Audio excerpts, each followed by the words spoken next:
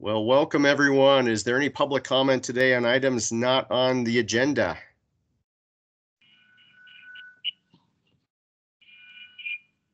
Oh, I thought that might be an indication that someone actually did have something to add. I heard some feedback there, but maybe not. Seeing none, we'll roll right into our agenda. Our first item, Aaron Couts. We have a request to authorize the chair to sign a certificate of compliance for Executive Order number 12-2016. Aaron. Yeah. Hi, good morning, everyone. So this is an executive order that is an attachment for the county and tribal matching grant application. And it dates back to when Governor Bullock was in office in 2016. He signed an executive order as part of his equal pay task force that encourages people receiving state funds to do three things to support equal pay. And that includes not retaliating against employees who ask for wage information, posting a salary range when advertising a position, and agreeing not to ask about employees' wage history in the hiring process. And as you can see from that form that was included as part of the application packet, you can either agree and you get an additional 5 points in the grant, or you can disagree and not receive any of those points. And so I do think that those are probably initiatives that our service providers can support. Okay. Any questions? Questions? No, we need those 5 points, so I'm going to motion to approve or sign the certificate of compliance for Executive Order number 12-2016. I think it's a great idea. I'll second that. Okay, any further discussion on the motion? Seeing none, all in favor? Aye. Aye. Thank you. Okay. Thanks, everyone. County Auditor David Wall, we have a request to approve a resolution giving automatic bid reductions to businesses certified as DBEs by the Montana Department of Transportation. That's right. Good morning, everyone. Hope you all are doing okay. So yeah, this has kind of been a long time coming. I know I've talked to you about this before and even brought it to an admin meeting before. So this is kind of the, I don't want to say the end of a long road because it's really just the beginning. But in essence, what this is trying to do is take a system that has kind of unequal outcomes for certain groups of people and trying to create a level playing field for those folks as far as procurement and getting government contracts. So you can see the first whereas in this resolution states that businesses owned by people of color, women, or people with disabilities have historically been disadvantaged in their ability to compete in the free market due to diminished capital and credit opportunities as compared to others in the same or similar lines of business who are not owned by people of color, women, or people with disabilities. That's the kind of crux of this. And folks in those groups can certify with the state of Montana Department of Transportation as what is called a disadvantaged business enterprise. The state has this system where they can give preferential treatment to DBEs that are certified with them for certain procurement. And they did a study in 2016 to determine if this would be a viable way to help out, and it was determined that it would be. And so we're kind of piggybacking on that study to help here locally. So the resolution is really to give, it's kind of a two-parter here. In those situations where we choose a vendor strictly on price, we would reduce their bid or quote by 5% if this company is registered as a DBE with the state of Montana. For many of our larger procurements, we don't go only on price. We have a scoring method like via an RFP, as you all are aware, in which case we would then increase the score by also by 5%. There is also an additional statement here that we will undertake a study, because I really feel, and I think using that DBE designation is a great first step, a really good idea, because it's kind of narrowly focused and it can do a little bit of good. But I have no doubt that the auditor's office policies and procurement policies throw up barriers to certain groups of people. And I'd like to know what those barriers are and how we can remove them. And I think the only way to do that is to learn a lot more about our market here locally in Missoula, what kind of businesses there are, and what kind of barriers they face. And so this is to undertake a study to examine county procurement policies and procedures to identify barriers based on race, ethnicity, gender identity or expression, ability status, sexual orientation, class, or age. I've been working very closely with Jamar Galbraith, our equity coordinator, on this, and as well as Brian West from the attorney's office. Hey, So hey Dave, I'm going to interrupt you just for a second. Juanita, did you intend to share your screen?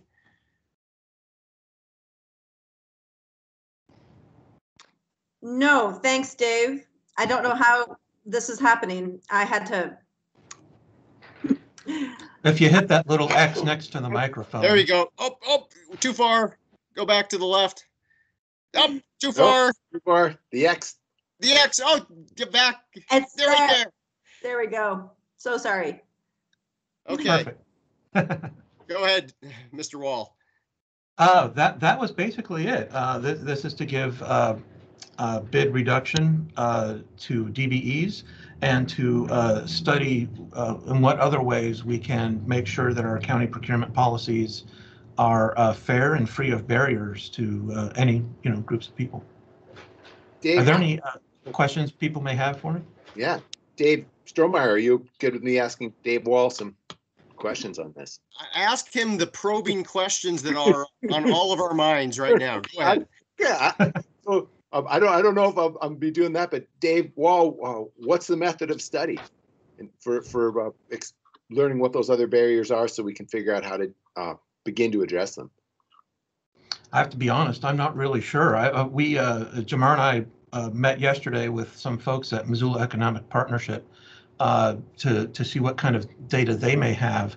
And okay. I think they'll be able to have some good information for us, and also recommended a couple of organizations over at the university.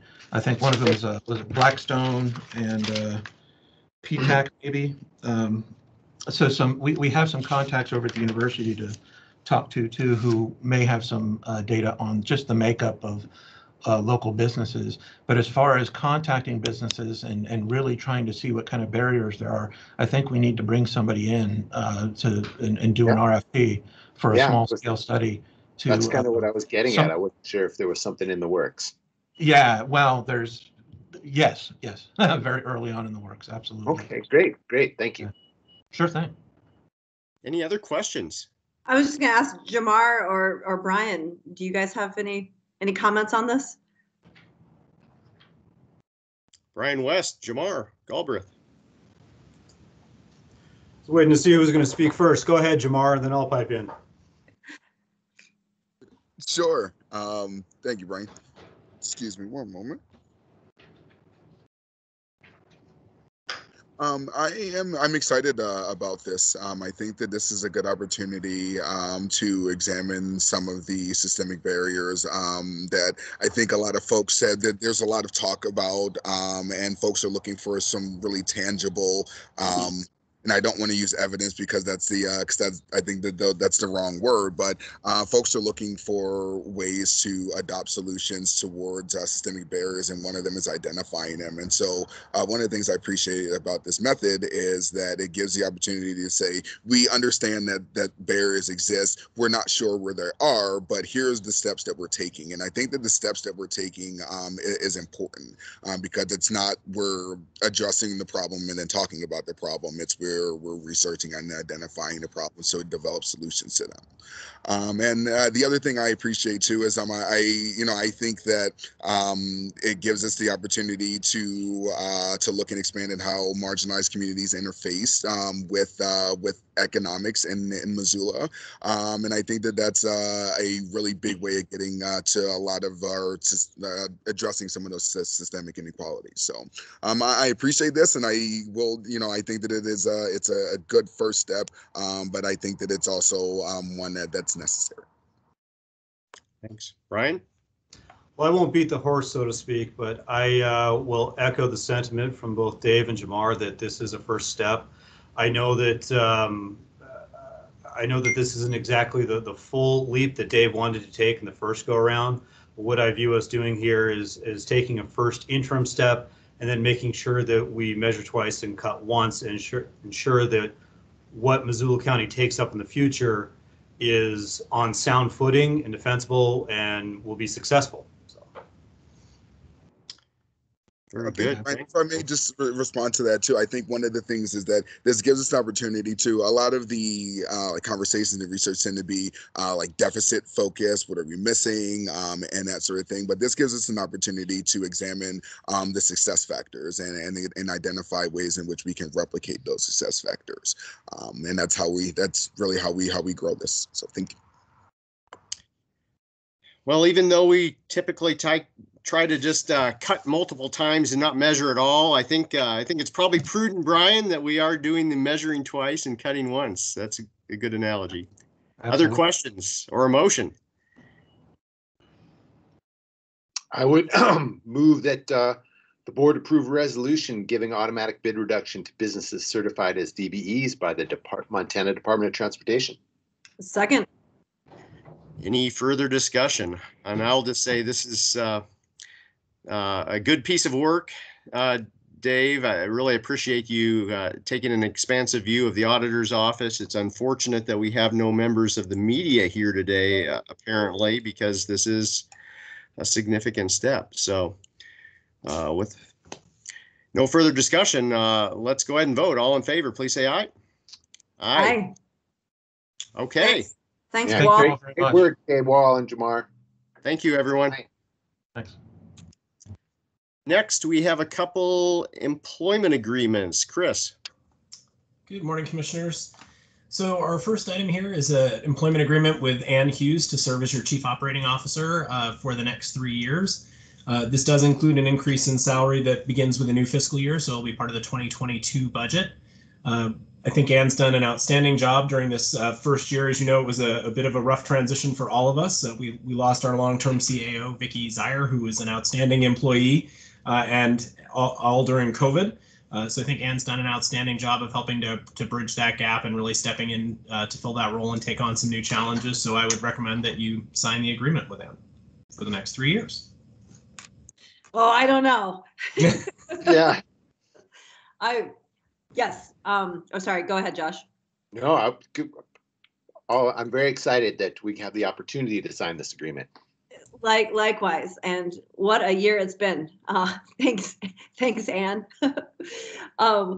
I'm going to move that the board approve that we electronically sign the employment agreement with. Sorry, no, I'm looking at number 4. Same percent. Employment agreement with Ann Hughes to serve as our CEO for the next 3 years with the salary of $9 an hour. Thank you. Okay, what do you think, Josh? I'll second that. Very good. Any further discussion on the motion? See none. All in favor? Aye. Aye. Thank you, Ann. Thanks, Ann. Now, Chris, you get to sing your own accolades here. I am not going to sing my own accolades. Commissioners, I just want to say, though, that it has been an honor to serve as the CAO for the last year. Big shoes to fill, and I'm still working on filling them, but I really appreciate it. It sounds like you got some good responses. I asked Karen Harrison to conduct a 360 evaluation because I don't think it's appropriate for me to comment on my own performance, but it sounds like you heard well from staff, both the positive and the negative, and I will strive to make the negative better and continue the positive. That's what I will say about my for myself, but it has been a real honor to get to do this work for the last year, and I look forward to several more years of getting to do that work. So Great. Thanks, Chris.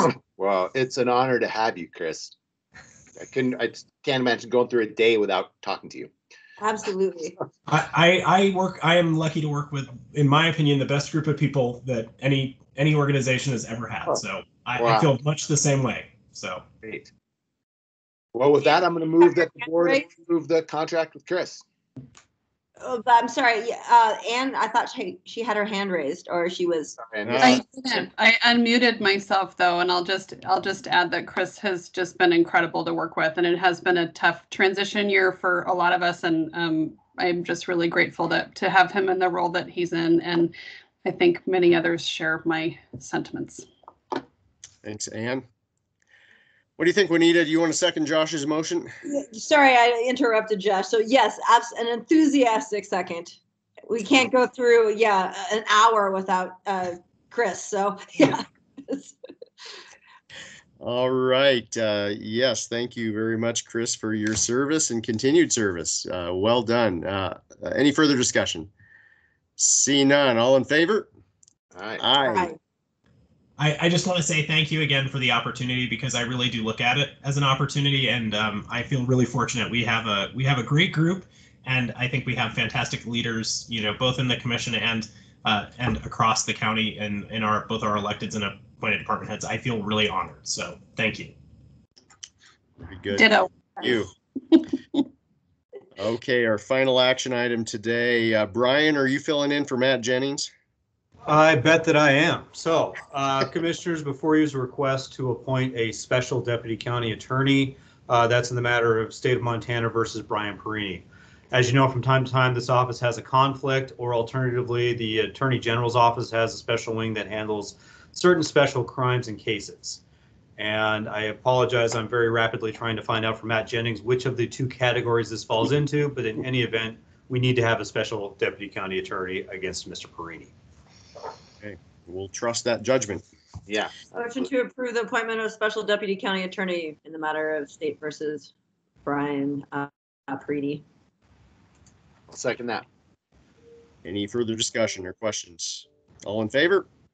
Aye. Aye. Thanks, Brian. Okay. On behalf of Mr. Jennings, thank you very much. You bet.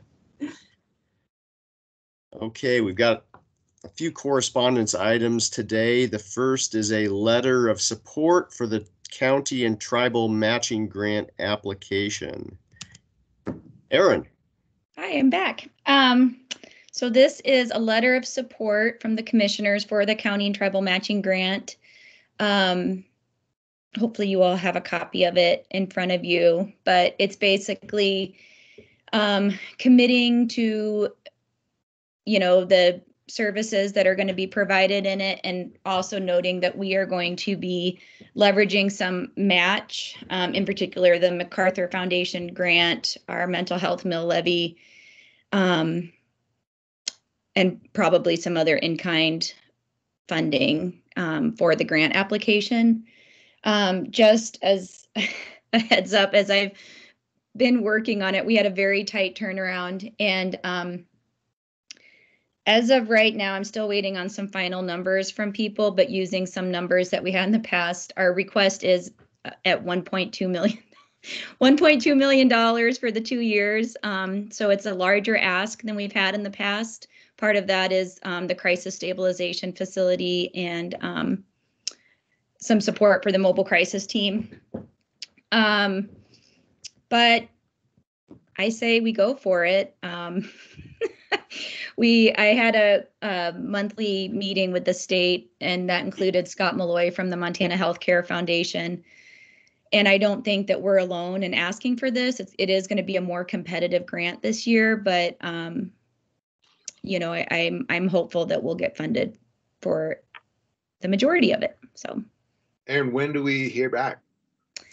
They are hoping to let us know by May, which I would be surprised about, but they really want the contracts to start June 1st. So fingers crossed we'll hear. I mean, they have a pretty detailed scoring method. And so I think it will probably really depend on, how many people apply. But right now we have 8 letters of support. we're looking at getting 10. We have 23 pages of narrative. We've done a lot of work, and I think we will have a application we can be proud of. Do you think that crisis stuff is the most vulnerable piece of this because of its newness? No, when talking to Scott on Tuesday, he actually felt like Missoula was well positioned, at least to get the planning grant. We did put in 100,000 for renovations as well, but he thinks that we're in a very good spot to get the at least the planning grant money. Great. Thanks for all your work. This is such an important grant, huge in terms of people affected. I will be happy to send the final document to you once it's done. It's due next Thursday, so. Thanks, Aaron. So that letter will be coming around to us to electronically sign. Yep. Great. Thank you. Right, reach out with any other questions, please. Yeah.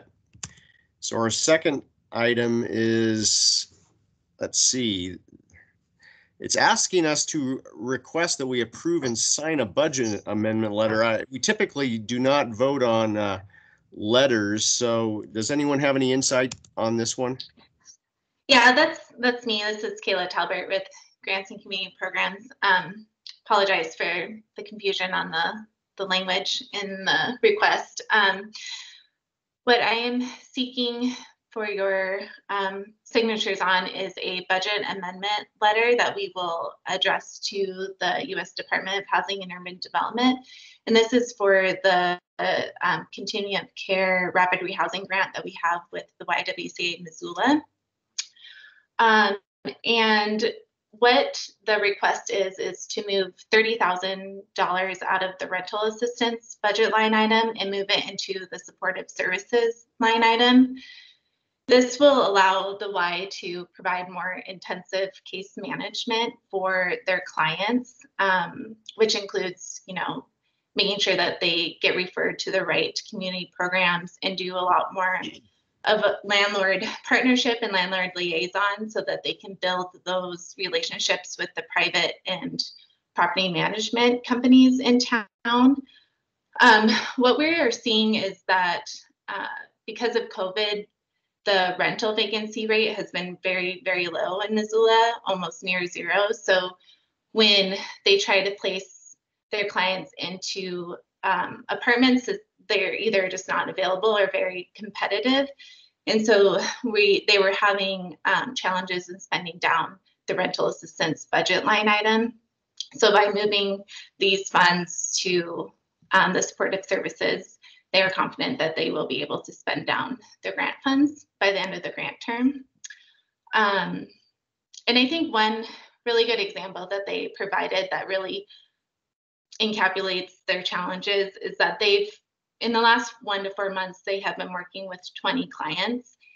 And of those 20, they've all been applying for the same rental units, in addition to other people in the community that also apply for them. And they've only been able to place 2 out of those 20 clients into rental homes. So I think it's just been a very challenging time for the Y, and this budget amendment, if it's approved by HUD, would really help them with their grant and their mission to help these families. Thanks. Yeah. Thanks for the explanation. Any other questions? Yes. So this will just be coming around to us to sign also. Yep. Okay. Thank you. Thank Thanks, you. Kayla. All right, next we have a letter to the Seeley Lake Sewer Board regarding the interlocal agreement that we have with them. Chris. Hi, Commissioners. So this is just a quick letter to the Seeley Lake Sewer Board for their meeting, which is actually tonight, letting them know that we'll need to renegotiate as they go through their process after the vote that occurred, related in particular to the amounts that were coming from the revolving loan fund, some of which was already paid out in the form of a loan and that they will be reimbursing, and some of which was pledged as grant match for that. It does leave on the table in the letter, and I believe it should in the interlocal as we go forward and negotiate that, leave in the option for those funds again in the future should something else be happening, something else happen with that project, be it ARPA funding or some other form of funding or some other solution that will help to address this, because obviously the issue around the need for it is not going away, even though the vote went the way that it did. So this letter will come from the commission, kind of highlighting those areas and asking to update the interlocal agreement. We'll also attach the most current interlocal agreement just to make it easy for folks to be able to reference what sections we're talking about. So. Great, thanks. Thanks. Yeah. All right, and while we don't have this on the agenda as a discussion item, is there anything that we want to recap for the legislature? Nope. I guess I have two items right out of the chute, one of which will be late breaking news for everyone, and the other some of you are in the know about. So I spoke earlier today with Senator Tester's legislative director, Justin Folsom, and he is going to see what he can do as U.S. Department of Treasury is drafting guidance for ARPA funds, American Rescue Plan Act dollars, to see if they can, if the senator can put some pressure on Treasury to get language in there that would preclude the state of Montana or any state government from requiring a match for us to receive, local government to receive the state allocations of ARPA funds. So more to be discovered on that front. That would be a huge help. And speaking of Seeley Lake Sewer, that could put that back in play, because otherwise there's no way anyone can come up with a match of the order of magnitude to get that project implemented. The other thing, HB 464, I spoke with Diane Sands a little while ago, and she is going to, in fact, as soon as she got off the phone with me, was going to put in a amendment request to that bill that would delay the effective date. She saw no chance in hell of anything more radical happening. It's going to happen. We're going to get screwed at the end of the day. The best that we could probably hope for is to delay this by a year or two. So we'll see where that goes. Dave, did she feel like there was that amendment had any chance? The only way that it would have legs there's no way that we could frame it in terms of this will give us time to work with the petroleum industry to figure out a different collection strategy. She thought that's dead on arrival. The only way we could frame it is in terms of we are currently collecting and utilizing these funds. A delay in effective date would give us a way to strategize how we're going to fill the pothole, so to speak, that's left by the. Would she want to know about? Would she want to know about projects that are underway that would have to be stopped, or that we need to complete beforehand? If this is about the money, maybe there's projects that we can't not finish them. Well, I guess I would say, so what are you thinking of specifically? The Seeley project, like the. Well, this is gas I'm tax. talking about I'm not talking about the sewer project. I'm talking about like DACA. Like we've got part of the road paved. We're not going to fix the rest of it. Yeah, or the project, the chip sealing project, the $300,000 chip sealing project up in Seeley. That's what I was thinking of. Perfect. That's right. Yeah, these are road projects that are begun that we can't not finish and now don't have the money otherwise without this. So how about this? How about we punt this to Shane to come up with a list of precisely what the impacts would be of a dead stop as opposed to a 2-year, say, delayed effective date? Yeah, I think that's a really good idea. And we just make sure that Shane and Diane talk in the very near term. I'm talking like within the next few hours. Yeah. Exactly. Like actually by noon. Perfect. Chris, could you reach out to Shane and? Yeah, we have Allison, Ann, and I on here, and one of us will get in touch with Shane and ask him to get in touch with Diane, or just shoot an email off to Diane, because I think it sounds like they'll take executive action today. I don't know if she'll have the amendment for that or if it will be when it goes to the floor, but either way, these would be good points for her to raise, both in committee and potentially on the floor. So, And the request is that it's not. Oh, and the refrain on this, if we could get it in there, these are all projects in rural areas, 100% of them. Not bike bridges The or rural paths. folks who are going to be affected. Yeah. So either Ann or Allison and I will get a quick note off to Shane to ask him to put those together real quick. You bet. Thank you. Thanks. I still cannot stomach that this is going to go away. I just can't. I'm like holding on to hope against hope. It was so much effort and coalition building, a year's worth, and then voters voted for it, to have these guys just take this away because they like petroleum and don't like Missoula is really, really hard to stomach. Well, and the final backstop here, if this does go through and is passed by both houses, is the governor, and that's a card that we can still play, and then I'll reach out directly to him on Please that. do. Hopefully he won't be as lost in the symbolism and maybe that as the legislators are. Yeah, this is a very tough one. There's no doubt. I don't have yet. Oh, sorry. But SB 260 died. We still get to do right. zoning. As I say, but the good news today was that the takings bill died, which is actually very good news considering how difficult it would have made any ability for the county to consider land use at all. Yeah. And BIPA 2.0. And That BIPA was died as 2.0 well, also died, HB 406. which would have made it much more difficult for citizens to have their ballot returned. So. Hey, going back just briefly to HB 464, if this thing actually does get passed and signed into law, I love the idea of our sign shop creating some signage that we could sprinkle around the county that would say, "This poorly maintained road is brought to you." I think. And if we do end up making the choice to raise taxes to add mills, I would love to call them on people's tax bill the gas tax replacement mills. So when people look, they see why this is here. Yeah, we do have some ability to control what's on the tax bill, so we can definitely look at. That'd be great. Yeah, that's how we do that. So I don't have any other specific bills today other than that. So the good news is it sounds like they are winding down. Isn't it going to end soon? It sounds like they are working their way towards winding down late next week or early the following. Is what we're told. Do you think they're going to end up coming back in the summer to figure out how to deal with all that federal money they've got?